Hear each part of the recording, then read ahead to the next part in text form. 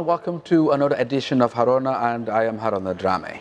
Today I'm delighted to welcome one of my young brothers who's doing great around this country, and we couldn't be prouder of him. Dr. Ismail Badjie is my guest today.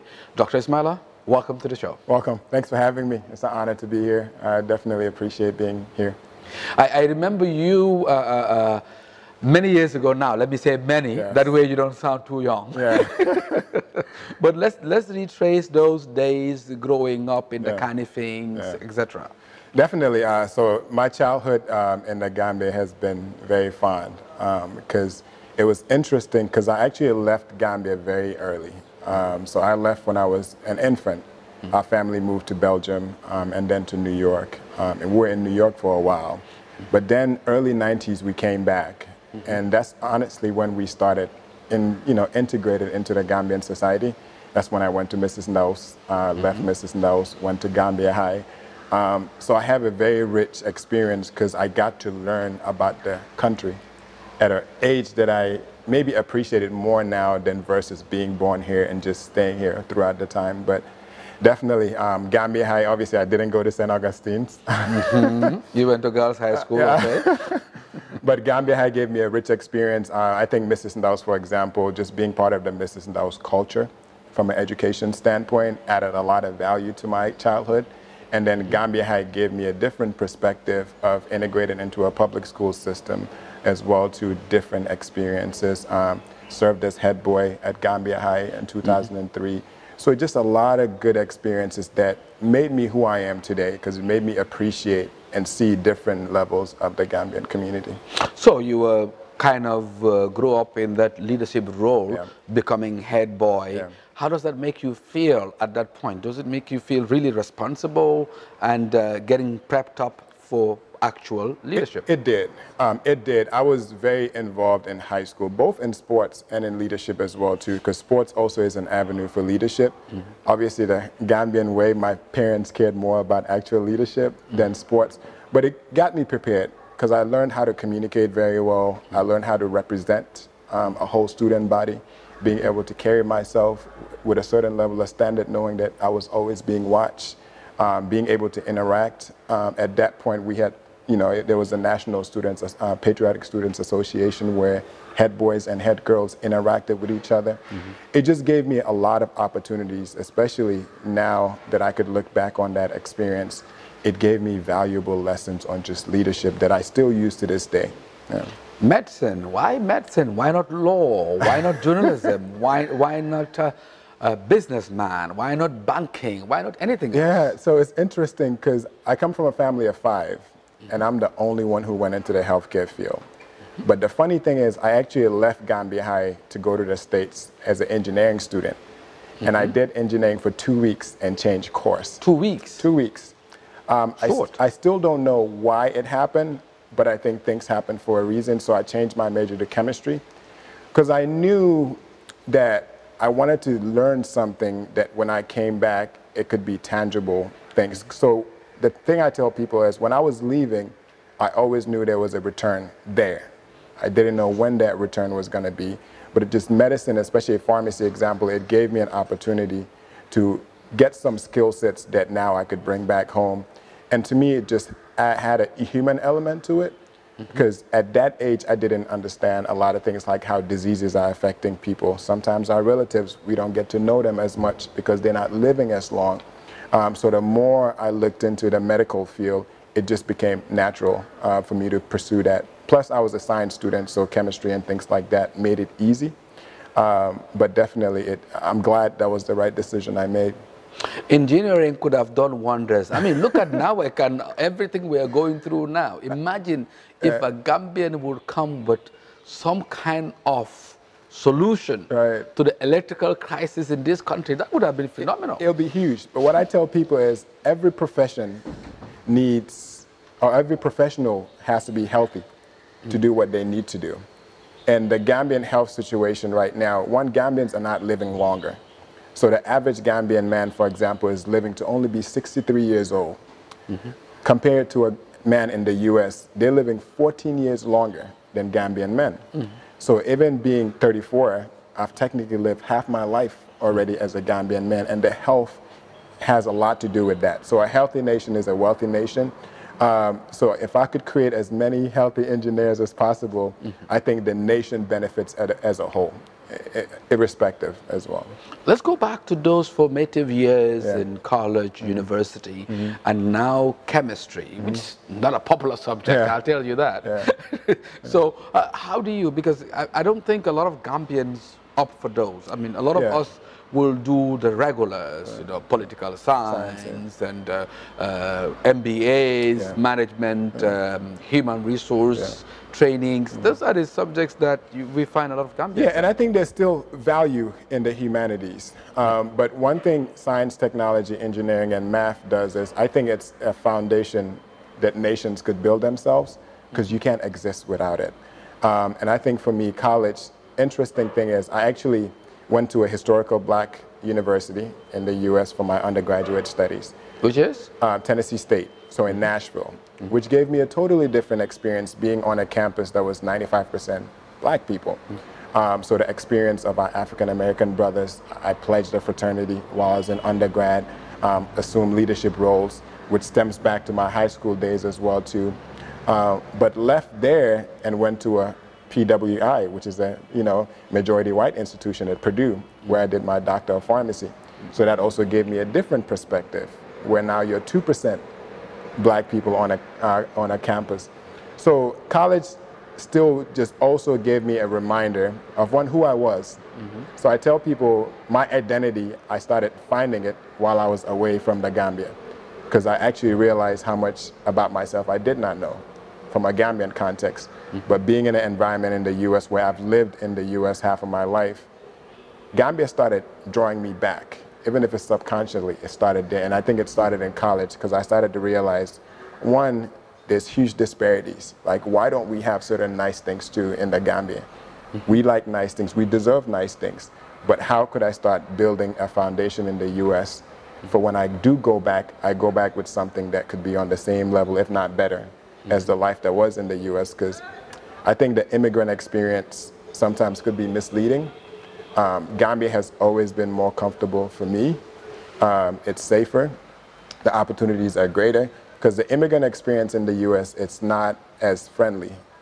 That American dream wasn't built for immigrants. And I think I started to get to that realization, to realize that life could be better elsewhere.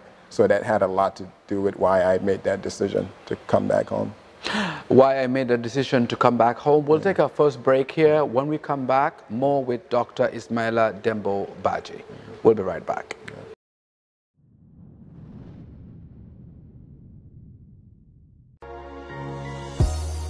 Their journey of 1,000 miles begins with one step. At a unique group, we pride ourselves with 20 years of exemplary leadership, experience and service delivery. Allow us to take you into the future.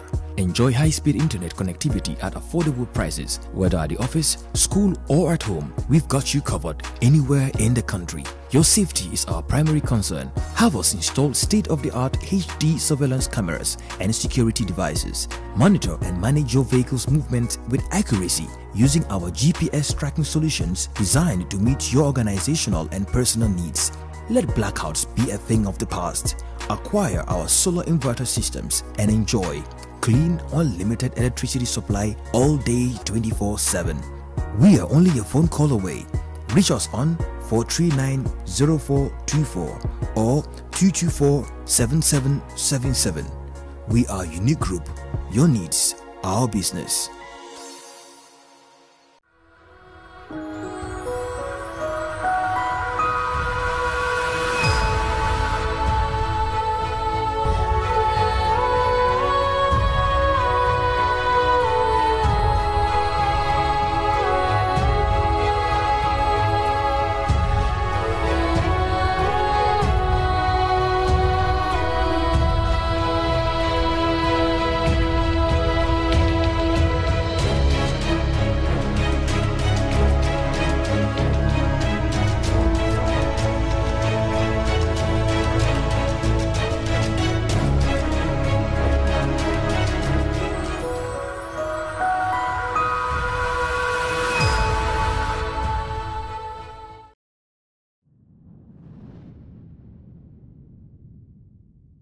Welcome back to Harona, and I am Harona Drame. Today, my guest is Dr. Ismail Dembo Badjie, an innovator, a leader, and a returnee. Yes. So, Doctor, we go. One of the things that I see a lot of young people coming back home, a lot of young professionals, let me say it that way, come back home is the democratic dividend. I mean, people 2016, the change of government and the change of structures, the politics. Are you one of those people who came back home through that, or did you start earlier than that? No, I think it made it easy because my journey actually, it took 5 years for us to make it back. So we've been working on this project, trying to bring it to the Gambia since 2014, 2015. So that had remnants of the old regime up until now. I think 2016 gave Gambians hope of what could be, but I also knew that what could be was going to be in the hands of the people, not the hands of our leaders. So meaning everybody had to look each other in the eye and decide, okay, what am I going to contribute to this new Gambia? Not what X leader is going to bring to the Gambia. So I think 2016 made it easier because I knew, okay, now's the time. And I think timing had everything to do with it, meaning I was more experienced. I was coming up to 10 years of experience working in the health field in the US. So I had matured as well too as a professional, and now felt like I had the skills to bring it back.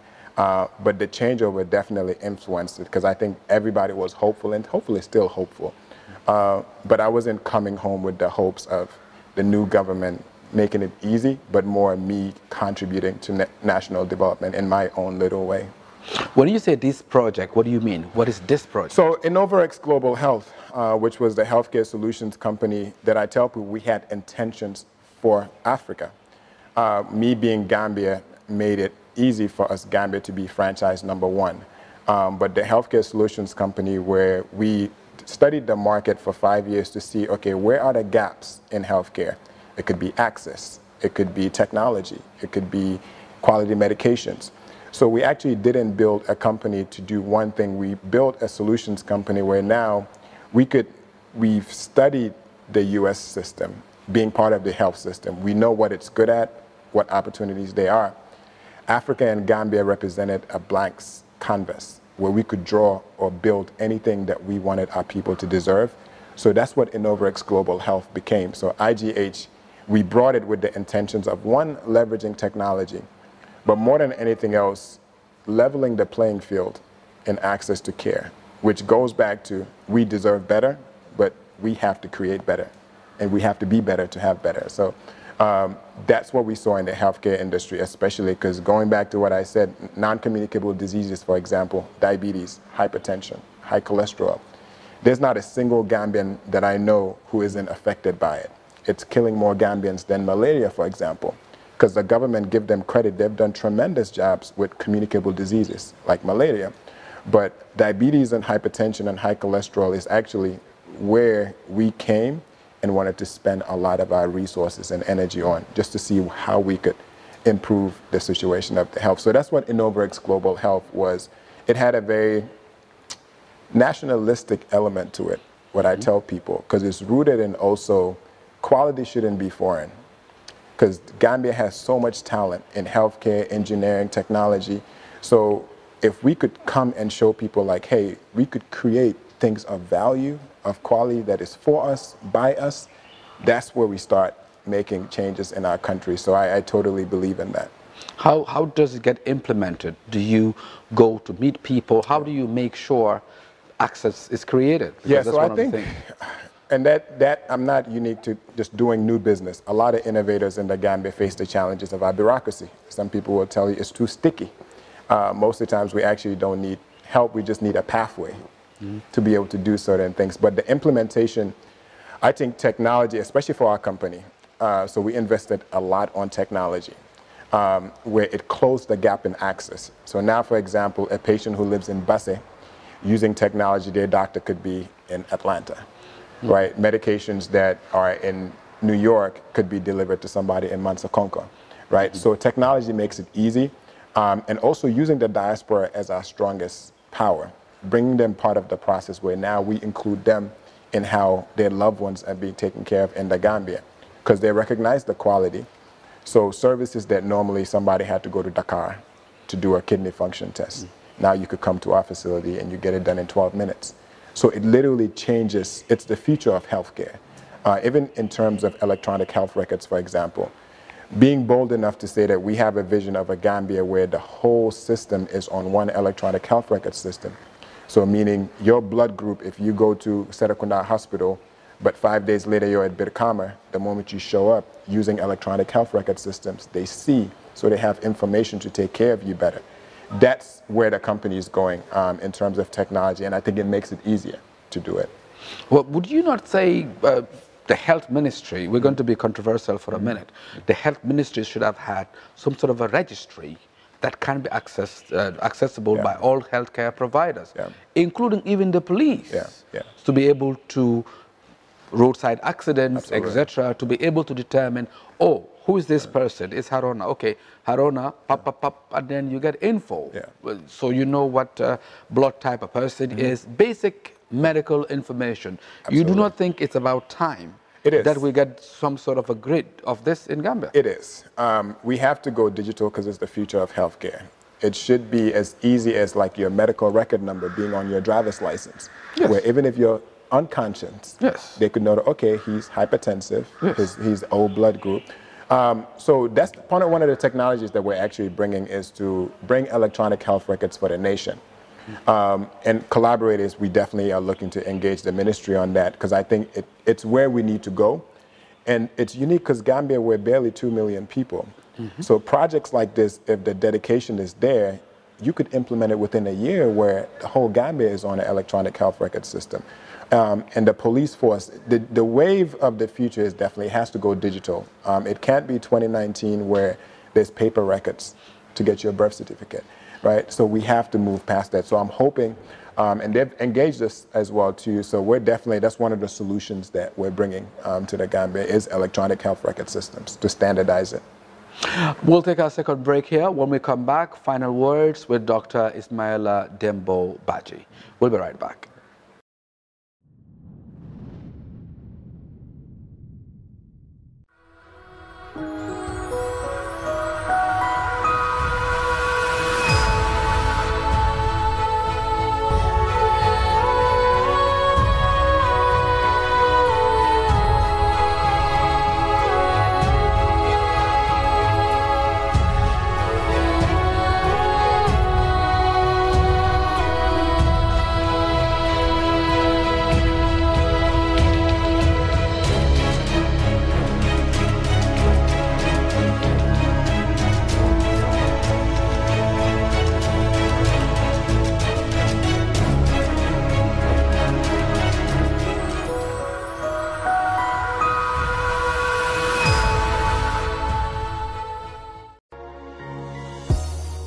Their journey of 1,000 miles begins with one step. At a unique group, we pride ourselves with 20 years of exemplary leadership, experience and service delivery. Allow us to take you into the future.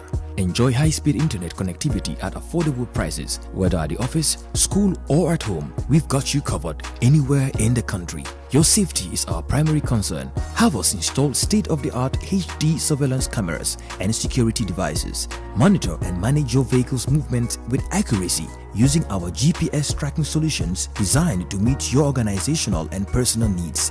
Let blackouts be a thing of the past. Acquire our solar inverter systems and enjoy clean, unlimited electricity supply all day 24/7. We are only a phone call away. Reach us on 439-0424 or 224-7777. We are Unique Group. Your needs, our business.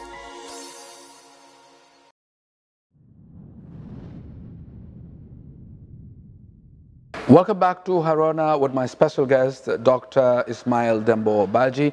We're back, Dr. Badjie. Now, this is the last segment of the show, of course. 2016 provided certain dividends.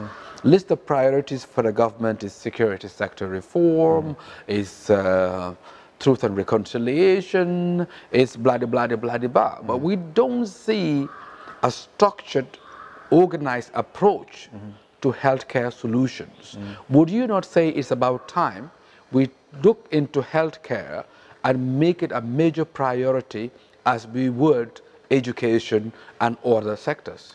Yeah, it has to be. I think with any nation, especially the African nations who are developing, education, agriculture, healthcare, technology as well too, if we're not intentional about planning for the future, we're almost setting up to fail. And in terms of healthcare, I think that's one of the things where it is overdue, but also the government is overburdened, which is why I think they need to be more inviting to people like us coming home and making it easier to help them as well too, because every health system in the Gambia is overburdened, under-resourced. The doctors are doing what they can with the information. But signs like, okay, a national health insurance scheme, those are hopeful, but those things can't happen without centralizing the health system with electronic health records, where they have databases. So the reform is overdue, but I think, leveraging the private sector, leveraging Gambian professionals who are in the health field, both locally and internationally, has to be the way forward. So we have to move from a competitive space to a more collaborative space if we want to make some changes. But healthcare is an absolute necessity because too many Gambians are dying from preventable deaths. And if you look at the allocation of resources, you wonder where our priorities are sometimes when, certain things are missing in the Gambia, like certain infrastructures that anywhere in the world is non-negotiable. It has to happen. But I think the more doctors collaborate, we'll make our voices heard more. But there's definitely a need for it because the Gambians are not living longer.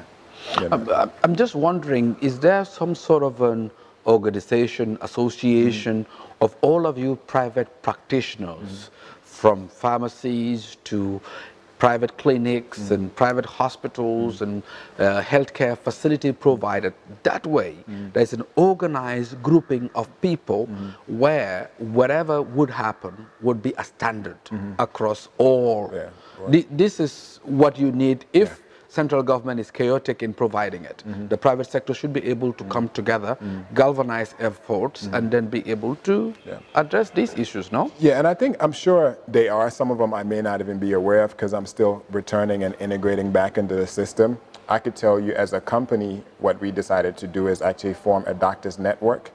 So all the local doctors around town, organizations, clinics, we're actually reaching out to them to, one, see how could we collaborate? How could we be on the same page? We're now using technology with electronic health records. How could you be at a different clinic and have access to somebody's hemoglobin test that I'm doing at my facility? So that's one of the things where we didn't want to wait to see what's there, but we came in with intentions of reaching out to all the local doctors and building a network to find solutions together.